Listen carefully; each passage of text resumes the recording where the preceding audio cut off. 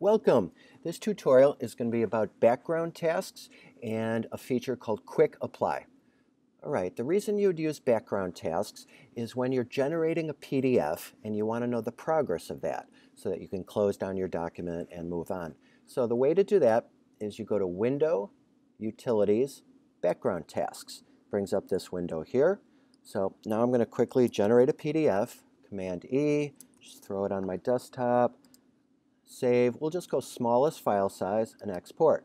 Now you can see it brings up the file name here, a little progress bar and a percentage. But even better, if you don't have that window open, right up here in the top of your control bar is this little bar that's moving with these lines. That is telling you the progress. So even if you don't have this open, you can still just be watching up here to kind of know when it's done. There, PDF is done, that's gone away, it's gone away from there. So real good to know, especially if you're generating quite a few PDFs, just to keep on track of the progress. Now, the other feature is called Quick Apply.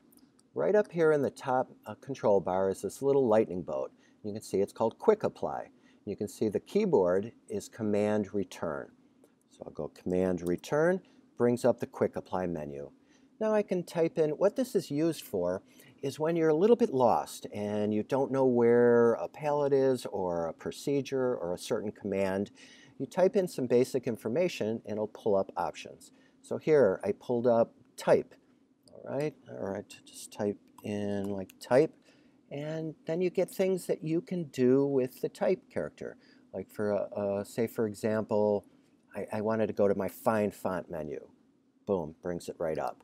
Or Quick Apply, Command Return, I could put in something like page, and then I could hit Add Pages, and you see it added pages. So whenever you're a little lost and need some help finding something, Quick Apply is very helpful. That's it for background tasks and Quick Apply.